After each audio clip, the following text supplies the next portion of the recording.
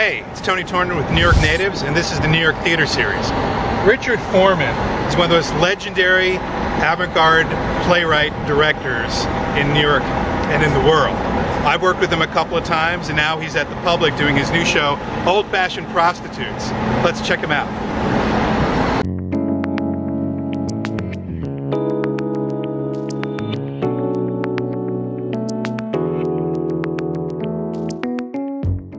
The Public has been a sort of a place that you've always kind of come to in addition to the places that you've run before, you know. Mm-hmm. What's your history with this place, and how do what's it like being back here again? My history with this place is from Joe Papp, when I had done nothing in New York, like 2 little shows downtown. I did 3-penny opera for Joe at Lincoln Center, and that was because Stefan Brecht, who was not that friendly towards Joe. Joe was always asking to do 3-penny.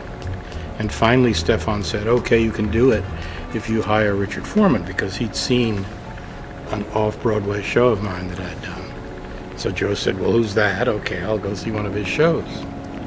So he came, and he said, well, I didn't understand it, but I felt it had heart, and that's what counts for me. So we'll give you a chance.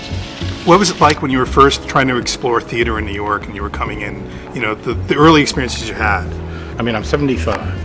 I started coming to theater in New York when I was about 15.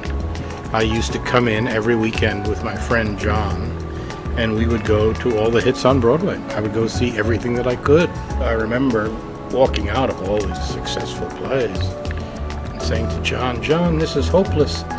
How can I make theater if that's what they want? It was so terrible. I can't fulfill those expectations. Well, I still don't, but somehow I've managed to make theater. In the past, you had worked with great depth of field, where are you kind of now with what you're interested in terms of spatial relationships? I always try to respond to the circumstance I'm in, no matter what it is. And at St. Mark's, I didn't have that depth.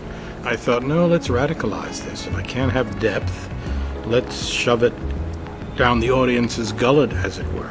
I hope it gives the feeling sometimes, that they're leaning sort of out over the audience, ready to topple into the audience. Yeah, they do sort of break the frame in that way, which is interesting. You took a couple of years off just purely to do film. Was that a valuable time for you? Oh, I assume it might be the rest of my life. I mean, I'm going to make another play. But, yeah, I worked for like 3 or 4 years trying to figure out how the hell to make a film. And I would edit for a year and a half. And I made 3 attempts that way, I believe. And they just didn't work, and I threw them out. And finally, I got a new idea, which was that, well, instead of trying to take out all the bad parts and all the times I was talking to the actor, maybe integrate that material into the film itself. And that was a breakthrough. The working process, of course, is very, very different. There's a certain sense with plays that you were sort of like gathering slowly to create this sort of self-replicating process. While the film, you're actually working more piecemeal, creating moments and then saving them. Yeah, but less for me than for other people.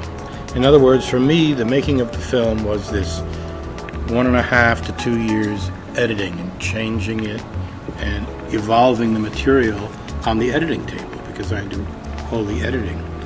And for me, that's sort of how I rehearse. I have a very long rehearsal period, as you well know, and I am just treating it as if I was editing film. But then at some point, after being almost kind of based in Paris for a couple of years, you returned to New York. What calls you back to New York? I finally realized that I would never be a Frenchman, that I was an American. I thought all Americans, myself included, I must emphasize, were essentially adolescent in their character structure. Me too.